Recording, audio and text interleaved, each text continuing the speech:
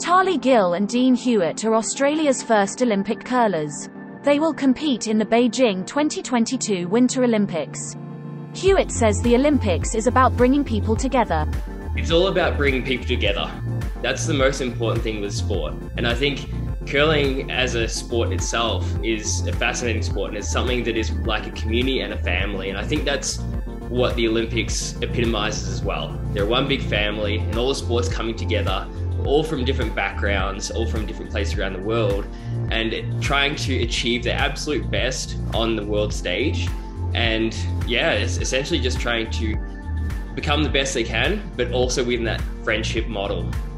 This year, the Winter Olympics coincides with the Chinese Lunar New Year.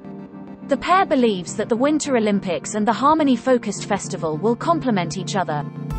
I think having the two festivals joining together in a way that they really complement each other, I think that's so important and something that will thrive from this Olympics going forward as well. And I hope that, helps the relationships between all these different athletes and countries around the world.